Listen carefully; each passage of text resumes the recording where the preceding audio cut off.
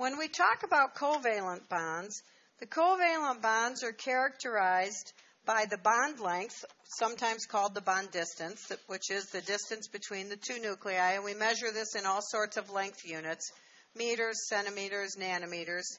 Sometimes we use a unique measurement. This is the angstrom, spelled A-N-G-S-T-R-O-M, from the German scientists who thought of that. And 1 angstrom is 1 times 10 to the negative 10th meters. It's a special metric unit, and we use it when we are looking at atoms because they're all in that range, in the 10 to the negative 10th meter range. So it's just easier to say 2 angstroms or 6 angstroms instead of so many picometers or nanometers, whatever. And we also talk about the bond energy, which is the energy released when a bond forms. It may be defined as the energy required to break a bond. So, when we're forming covalent bonds, we're trying to do something special. We're trying to bring 2 atoms together. They each have a positively charged nucleus, and the positively charged nuclei want to repel each other. They also have electrons that are configured around there, and they're all trying to be able to see 8 electrons, or however many they want, because some of the elements want different numbers than 8. And in order to make this work, we have to get them close enough that they can see all those electrons. So when we look at this, we can look at the energy increasing on the y-axis, and then we'll look on the x-axis at the distance between the nuclei. So let's start over here. We have 2 nuclei over here, and they are really far apart.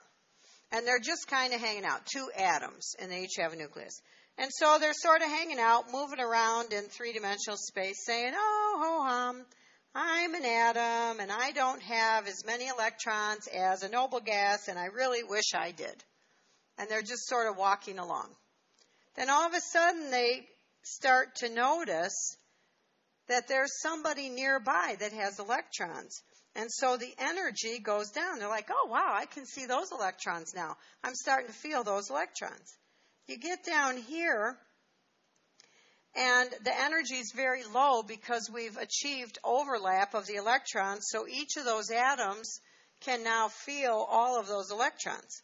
Then if you start to move closer, all of a sudden the energy just shoots up like this.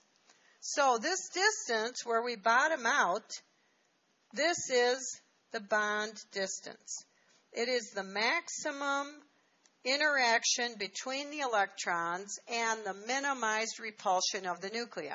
So if you think about this, these electrons are like, oh, here I am, I need electrons.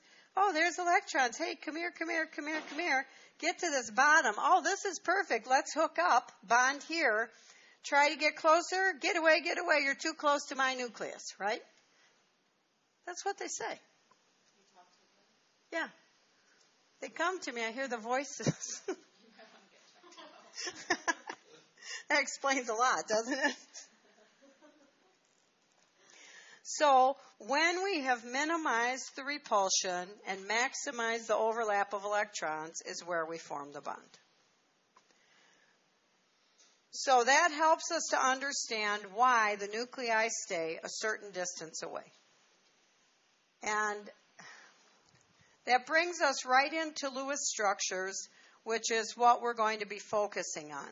So tomorrow we will mostly be talking about Lewis structures. Just in case, bring your lab books tomorrow. Bring your lab books and your lecture notes.